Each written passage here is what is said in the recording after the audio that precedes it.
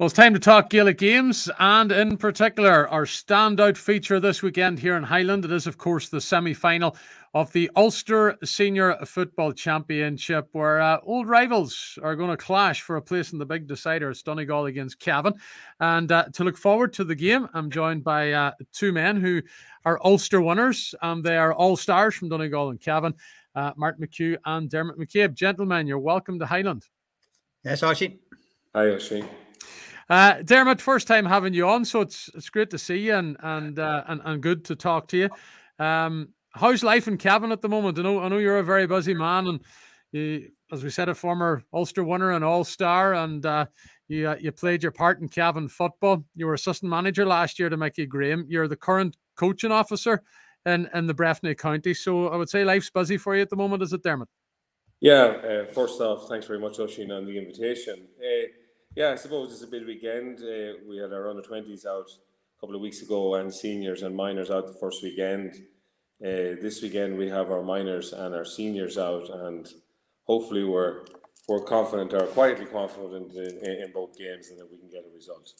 Is there a confidence then, you're saying, in Cavan that Cavan can overturn Donegal again? Because it was a bit of a shock a couple of years ago. Would it be seen as such a big shock if it was to happen again, Dermot? I suppose Cavan had a so-so sort of league campaign, but I suppose tactically the games are very difficult in that it's packed defences and it's very closed up and stop-start probably in Division 4. Cavan were building towards getting promotion and got that, and then a key of a potential stumbling block, sort of Corrigan Park or nowhere sort of approach, was a danger, and Cavan were very comprehensive, were, I would say, very impressive and very well structured in that game, and they would take confidence on that. They have won the Division 4 Cup. They were comfortable in Corrigan Park, and they've checked all the boxes so far. So I think the players might look at it and say that they would have felt they performed the best in 2020 in that Ulster final, and maybe didn't get the recognition that perhaps they deserved. That maybe people were saying that Donegal took it for granted, and maybe they might want to go out and prove that it was no fluke and that they can repeat that success. Yeah, we'll bring Martin in. Martin, you of course have a second home in Cavan, and Dermot was one of your stars and helping you win an Ulster title in 1997. Are this Cavan team, Martin, in your eyes, any closer to getting another Ulster title? Can they follow on in any sort of way from 2020, or as some might say that they haven't got the recognition that they deserved a couple of years ago? And can they progress on? Can they? Well, probably the people looked at it from the game and 2 years ago was that it was played in the winter time, and it was played, maybe people are saying, a tight pitch in Armagh and everything else, and now that the Clonus pitch is a lot wider, it'll be a harder sod and everything else. I don't buy into that at all. I thought Cavan were the better side that day, and they had some great victories coming back from maybe 9-10 points down and against Monaghan and against Down earlier on. So, and Cavan played really well that day. And I think looking at the two teams, now, up to the Armagh game, and I don't know what we can read into the Armagh game, and hopefully we don't read as much into the Armagh game as we did players, management, the county and all 2 years ago when we beat Armagh and Breffni Park in that Ulster semi-final. Everybody thought it was only a matter of Donegal turning up for everybody was chatting up for the Ulster final, and everybody was talking about playing Dublin. And I think, looking at it from that time, and I know Cavan are playing Division 4, but I was at the game against Antrim. I was down on the sideline, right beside them. They're physically a far bigger team than they were 2 years ago. They've Conor Moyna, who's a big player for them, back, that didn't play that day. And they're going into this game the way they want to go into themselves. Nobody really outside Cavan giving them a chance, and maybe nobody outside the players. And the management is the same maybe as the last time giving them a chance. I think Cavan, actually, since 2 years ago, even though people say they're playing Division 4, I think Cavan have improved really up to the Armagh game. And I don't know what to make of the Armagh game. I felt Donegal had gone back, since that game 2 years ago. So I think this game is more of a toss of a coin, and I wouldn't agree with the bookies and everybody else what people are saying. I think this will go down to the wire on Sunday. Yeah. Would you agree with Martin, maybe that Cavan are a better team than what they were a couple of years ago then, Dermot? Well, a lot of the bones of the team is still there. A lot of the conditioning work would have continued. I know tactically they would have got more astute in how they play and how they manage games. So you would like to think, while some of the experiences weren't great, that they are a lot more experienced, and now this bunch of players, you know, they've played in 2 Ulster finals, winning one of them. So you would like to think that there's a solid base of experience there, and they can handle this type of occasion on Sunday.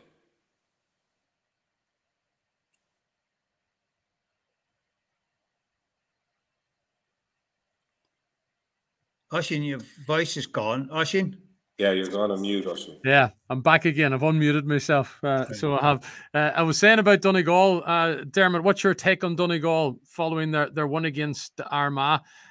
Because it was a huge result for Declan Bonner's side, because a lot of people were tipping Armagh to be the next kingpins of Ulster, and that's not going to happen now because of an excellent Donegal performance. Yeah, look at it. We talk about experience. There's not much more experienced teams than Donegal, you know, in this competition, and definitely left in the competition in Ulster. They're always managed to retain their Division 1 status, which has always been massive, and you know, their key players are going extremely well. The Ryan McHughes, Peadar Mogans, Owen Baughan Gallagher, Michael Murphy is back to himself, and then I suppose the added addition that I suppose where Cavan will worry about is the performance of Jason McGee the last day, and then Michael Langan in 2019 would have caused Cavan a lot of difficulties with his size and physique at wing half forward. So, you know, you would think that they're going quite well, they're firing quite well, but hopefully, you know, what I feel is critical parts is probably the matchups on who's going to take who and in what position of the field will they have to take each other on. And then the other element is, I suppose, gaining possession is key for everything, and that's through the kickouts. You know, will teams press? Donegal generally try to press the kickouts. Will they do that on Sunday and force Cavan long? Will that suit Cavan, because Cavan are a lot of big men around the middle third? And what will Cavan do on the Donegal kickouts? You know, Patton has a tremendous length to his kick out. The fear is if you push up on that, like in 2019, some of these kickouts can go over the top and they're in on goal. Or do you choose to give the kick out up, and who do you give that kick out up to as regards personnel? So those are the major factors for me as regards that'll decide the game. Yeah, Martin, you're normally good with your matchups and picking who's going to take on who. What's the matchups going to be on Sunday? It's very hard to know, you know. I suppose we look at it and we go back to looking at last Sunday's, the Tyrone-Derry game. Like, Derry got all the matchups right, and Tyrone normally are very, very good at it, and it probably cost them the fact that they didn't put Conor Meyler, start him on Gareth McKinless in the middle of the field, probably nearly cost the match, because McKinless was the big player of the first half. So matchups, as Dermot says, is going to be important. That midfield area is going to be very important, and the kickouts we talked about. Both goalkeepers have very big kickouts, long kickouts. They want it. They're very good going short, and they're good keepers. Now, Donegal did press the Armagh keeper Ethan Rafferty. They pressed up on him and all that there, but it's different kettle of fish with Raymond Galligan, because Galligan can kick long, and where they knew that Ethan Rafferty hadn't got a long kick out, and so that they could afford to press. Now, the press is dangerous in a way. If it works, it's okay, but if it goes wrong, like Tyrone tried to press the second half with 14 men against Derry, and if Derry won the kick out, they were through, maybe creating a goal chance right away. So kick out's important. Matchups will be, you expect Conor Brady, who's actually from Dermot's club, will probably pick up Michael Langan, probably two big men. Both of them normally play in the middle of the field, so they'll be made for each other. And then the midfield battle, Jason McGee with Thomas Galligan is going to be a big battle in that area. Two great fetchers of the ball, both of them. And, you know, James Smith will probably go to full forward, and he'll start inside with Paddy Lynch. Who will Donegal put on him? It's probably Steve McMenamin will pick up James Smith, and then he comes out the field. Maybe even Keelan Ward could follow him when he comes, if he pushes out the field a bit, and expect Brendan McCole to pick up Paddy Lynch. So I just think that, you know, from Cavan's point of view, what matchups they put Jason McLaughlin the last time, and Ryan McHugh, they pushed him up to the half-hour line. Probably might do the same thing again. They were probably happy enough with his performance that day. The Michael Murphy battle is will they go with Killian Clark and Michael Murphy, or will they leave Killian Clark in the middle of the field? And because he's been very good in the middle of the field, winning a lot of ball in that area and turnovers, and he won a lot of ball against Antrim. So I think that they might go with Paulie Faulkner, maybe at fullback on Michael Murphy plays inside, and then who's going to pick up Patty McBrearty? That's probably the big ones. They'll be the big matchups, and they're the ones that they feel, if they can get them, if Cavan especially get that right, that they have a great chance. Yeah. Dermot mentioned there about the big men around the middle. Will Donegal play all of the big men, Martin, if they're all fit to go?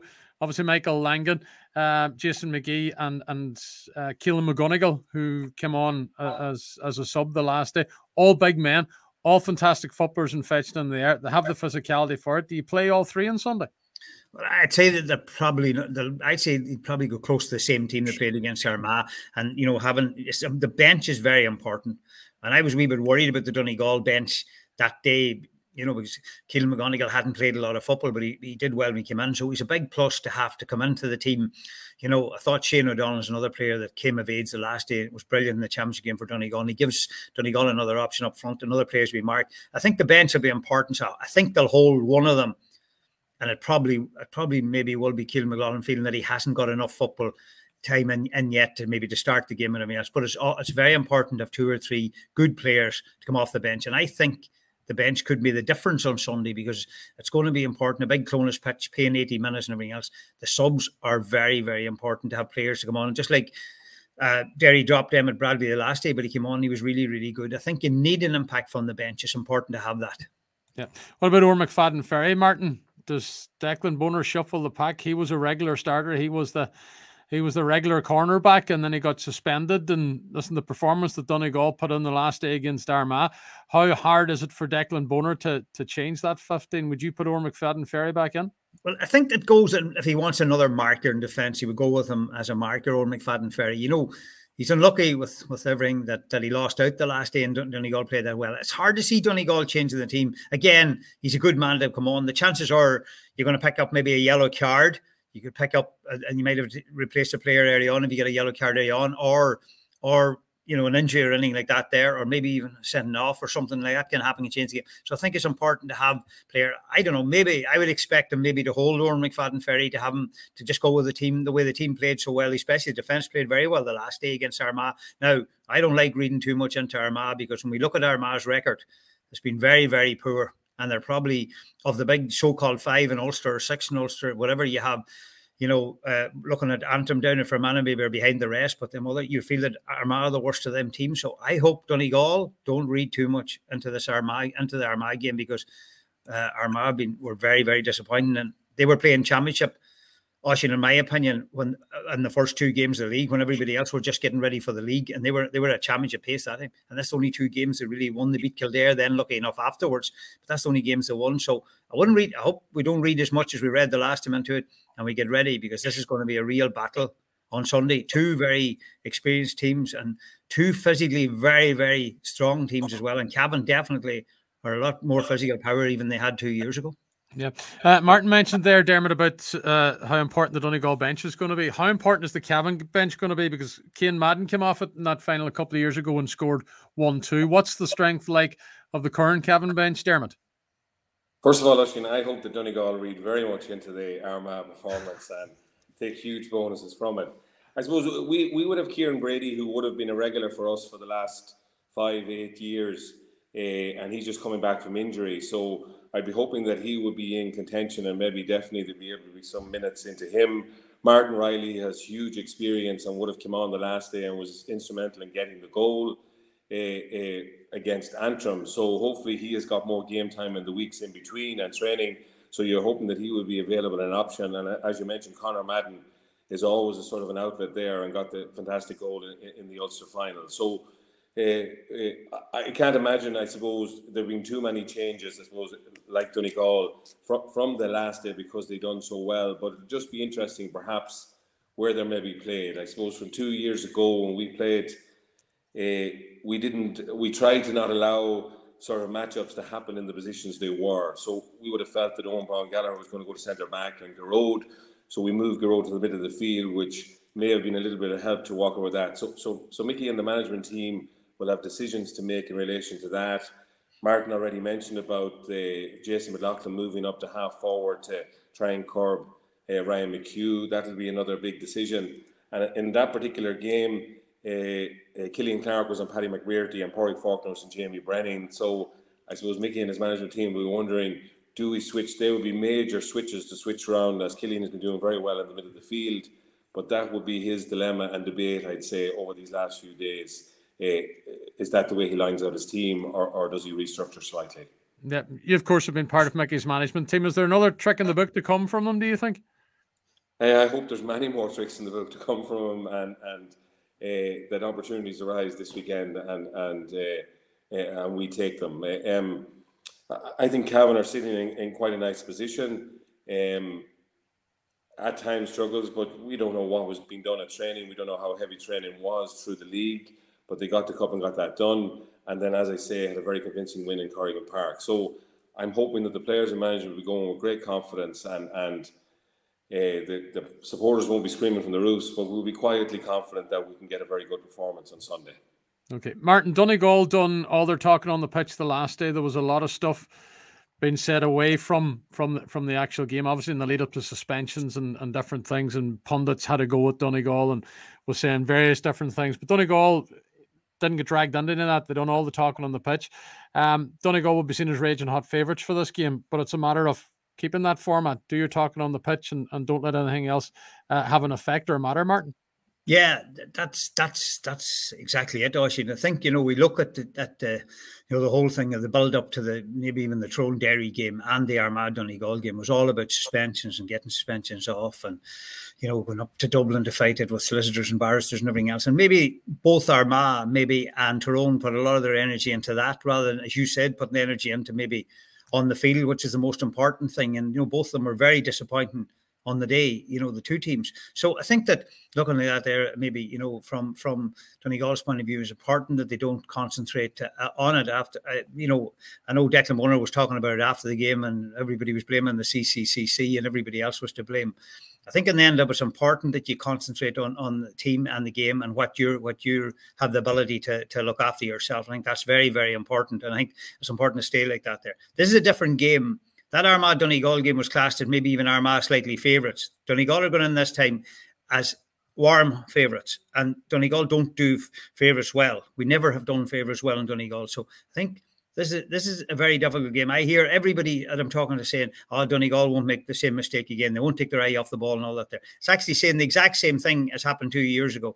And you know what happens if you don't perform. Tyrone found out that against Derry. They went in as red-hot favourites, didn't perform. Football's all on the day, and that's when it's played. And the hungrier team won always. And that's just a bit of fear I would have in Donegal, that people are talking about our favourites for Ulster, everything else about it.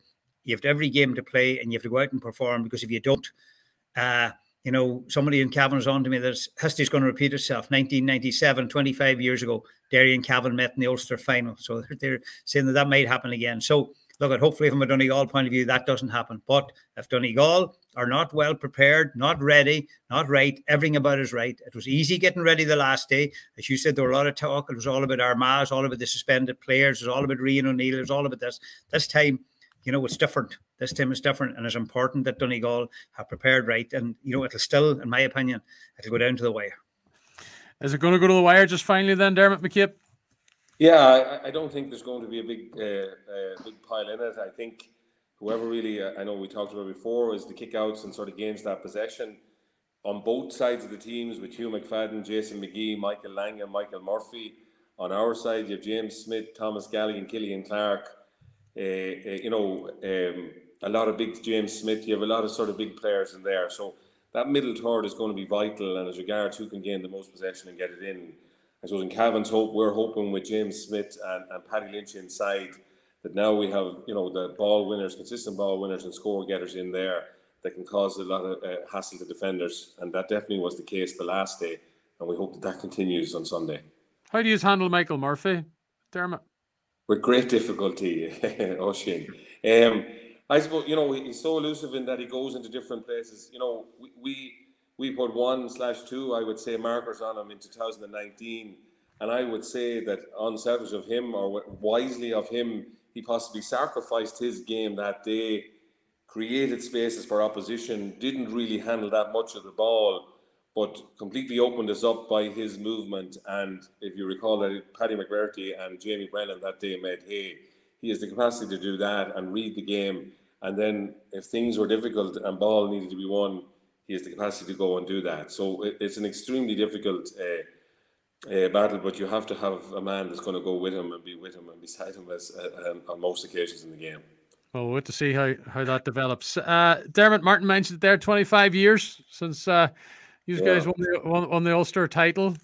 25 years since you got your All-Star as well. Was it the manager in place, or was it the class and caliber of the players that proved to be the fruit of the success that year, Dermot? I'm not sure how to answer that.